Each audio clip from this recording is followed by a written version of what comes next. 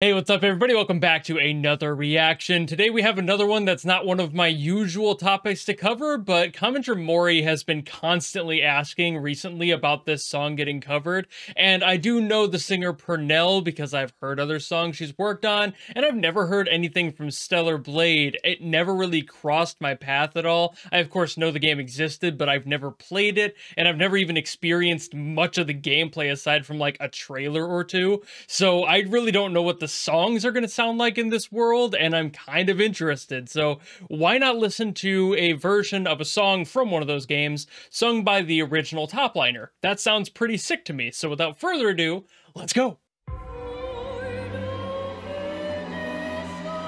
Oh, it's opera. Not my specialty. But I do love it.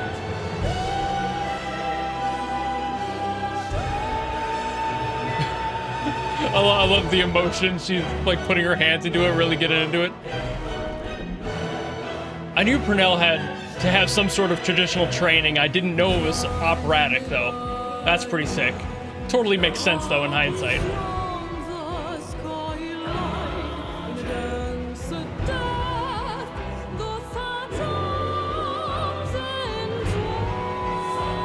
And man, if she's not like traditionally trained, boy, does she fool me.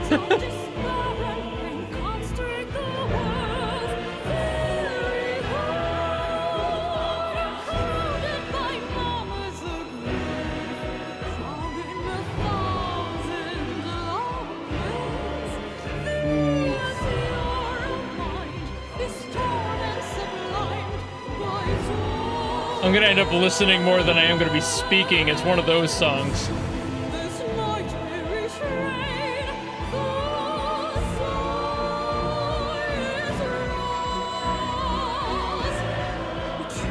It's really cool just watching her like mouth shapes, her phonemes are so interesting.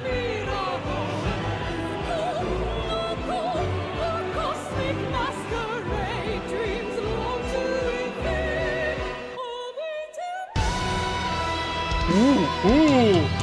Oh, drums, okay. Now we're getting into my specialty. All right, let's go.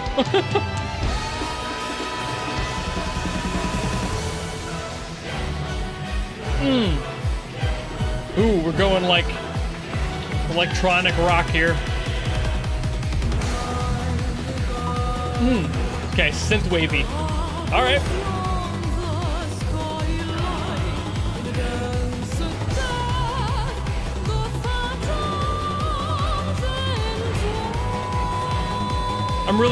I'm gonna have a lot of fun talking about this one.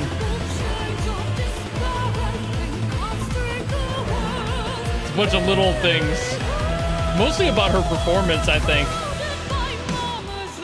Ooh, the halftime. Ooh, get him.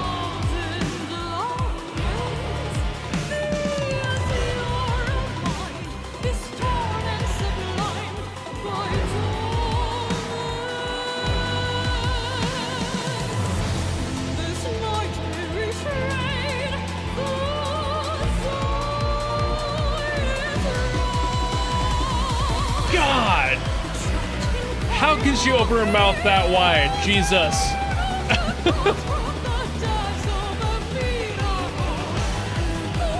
Getting the mouth shapes for opera is so important. Obviously, she knows that. But everyone does them just a little bit differently, so it's really, really interesting to watch it.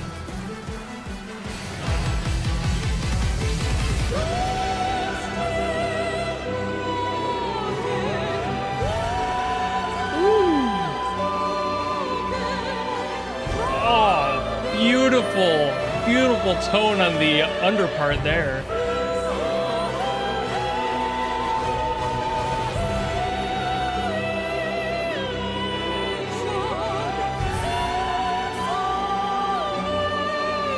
So smooth, dude.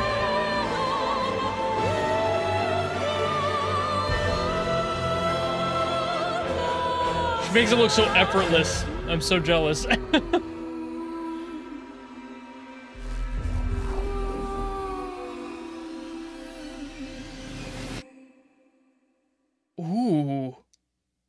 Ooh, that gave me a chill there at the end, just how it left off. Man, okay. So throwing out my initial thoughts on this song, it's of course gorgeous, and while I'm not an operatic singer or anything, I don't really have that profession or that training, I love the sound that opera has and just the pure raw emotion that opera gives. There's so much melancholic energy and so much of opera out there, and that's just kind of where a lot of the emotional toll seems to be taken from in opera, and that tracks with the stories usually told through it, and this one's no different. This had this beautiful haunting sound just engulfing your ears the whole way through. You're just like, man, what's gonna be happening next? Where is this going? Who are we learning about? And you want to learn more, and then it just evolves into this like pseudo rock transition that goes into this like synth wavy rhythm that's happening.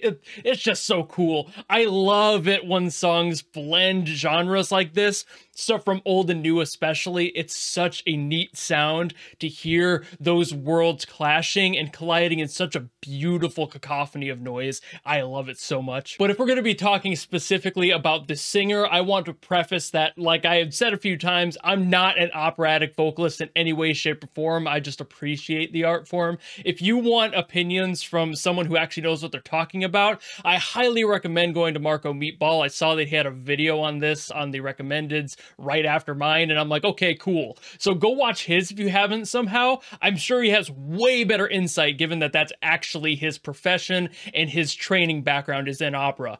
I don't have that. I'm just a guy with a drum kit and a dream. So, but I have done a lot of singing in my life. I mostly did theater and singing on stage for musicals, and I wanted to talk a little bit just mostly about her performance in the video here. Pernelle has some very interesting phoneme shapes, and for those who don't know what phonemes are, it's just the mouth shapes, basically. That's a term more used for drawing and animation that carries through that profession for me, but it can of course be applied to this, and the way that she just kind of slacks her jaw around, there's so much open tone to that. There's just not much of a chance for her teeth to connect in a lot of these really long, drawn out, strung out notes. There's no reason to. There's no reason to pinch. There's no reason to close your mouth. And a lot of them seem to even have her lower jaw kind of protruding out. And to be honest, I'm really not sure if that's on purpose, like she's trying to make that specific shape with her mouth in order to get a certain sound out. But there's also the possibility that that is just the way her jaw sits. Some people just have a further forward protruding jaw and it's totally natural. Obviously, the mouth in itself is a sound chamber and what's in it has to get out. And the way that you shape your mouth changes all of that. So I feel like a lot of this is mostly just her doing things on purpose in order to get specific tones out, especially those really dark vowel sounds, these ahs and ah. Like, you want to have a lot of space, a lot of room for that air to take up, because of course once it's out there you can't really change the way the sound is shaped, so you have to make sure you do that before it leaves the mouth. That's the whole goal, and she's doing that a bunch in this. If you didn't watch that specifically like I was, go back and watch the video a little bit. You can really see her just kind of slacking her jaw around, like making sure there are certain tones happening. It kind of looks like a yawn too, because that's kind of what happens when you yawn. It creates that giant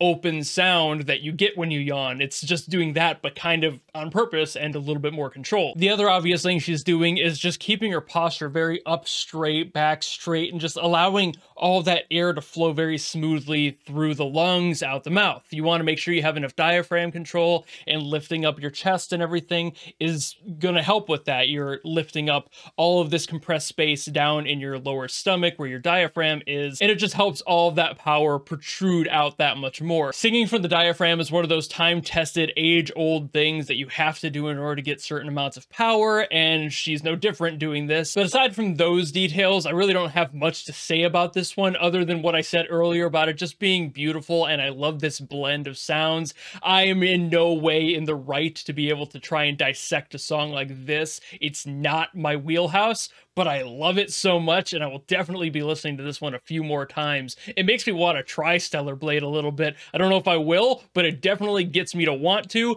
and that is saying something for me, the guy who doesn't play any games ever. But with that, I think I'll end the video. So thank you all so very much for watching. If you enjoyed this video and you want to request something, by all means, drop it down in the comments below, and I will do my best as always to get to it. And otherwise, if you just like this video and you want to follow me and support me for more in the future, you know how to do all that, and I will see you in the next video. Goodbye!